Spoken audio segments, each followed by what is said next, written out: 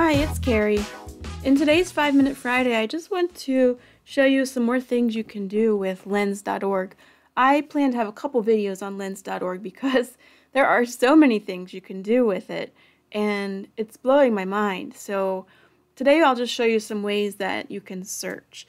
And then the next time I hope to show you some ways you can get metrics and analytics because it's kind of amazing. So here we are on the home page, lens.org, and the default is patents. I'm not a patent librarian, I don't have patents, and I haven't worked with patents, and so I usually start with scholarly works. In my last video I showed you profiles, so we've already looked at that, so let's look at scholarly works today. And here you can enter some keywords and scholarly fields, and you can leave it at that and click search. You can also enter a date range, and you can enter a flag, which would mean it's with someone who has an ORCID ID, or it's open access, or they have the link to the full text. Anything here you can try. Now, the document types, they have journal articles, unknown. I'd have to look into that. I'm curious what that might be because it's a pretty large number. Book chapters, conference proceedings, book, dissertation, component, dataset, oh, LibGuide, wow, and reference entry. So this is pretty cool. You can start here, but I've also recently discovered the structured search. So let me click on that, and it does take some time to come up. Here we are in structured search. So you can search by field here, so there's lots of choices, and put in your terms, and combine with Boolean operators, and add boxes, so that's something you're familiar with if you've used lots of databases before. You can also enter a date range here. You can look up an ORCID or the name of the author if you don't know their ORCID. Again, you can select for flags. You can choose the identifier type, so where it's coming from, and the publication type. Now what I think is really interesting is over here on the right, they're telling you where they're getting this scholarly data set. 203 million from Microsoft Academic, 137 million in Crossref, 16 million from Core, 34 million in PubMed, which I think also will include PubMed Central, and 32 million in OpenAlex. And it will show you more details here.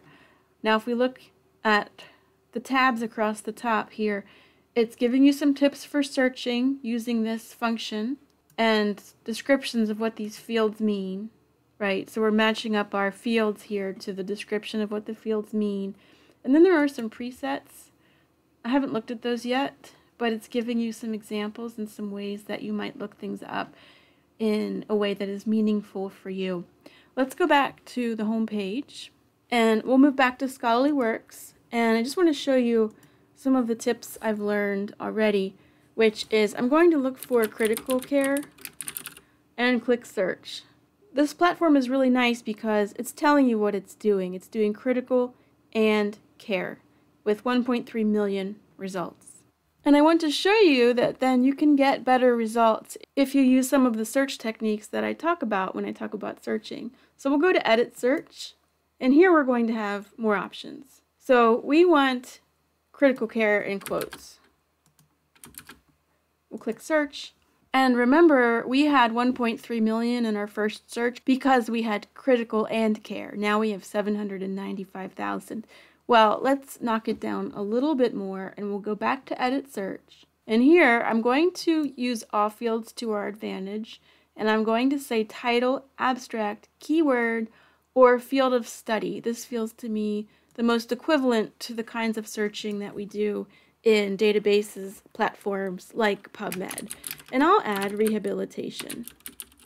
Not necessary to put it in quotes because it's not a phrase. And we'll click search. And I've knocked it down now to 1,059 results, and it's telling you exactly how it's doing this. It's looking in the title, abstract, keyword, field of study, and here we get to play around. There's a lot you can do on the left. There's a lot you can do on the right. You're going to have to stay tuned for those. Today I'm just going to show you that you can sort these by relevance, by citations, by citing patents, date published, and source title. Stay tuned for more on the lens and try it out for yourself and see what you get. Thanks for watching, and I'll see you next time.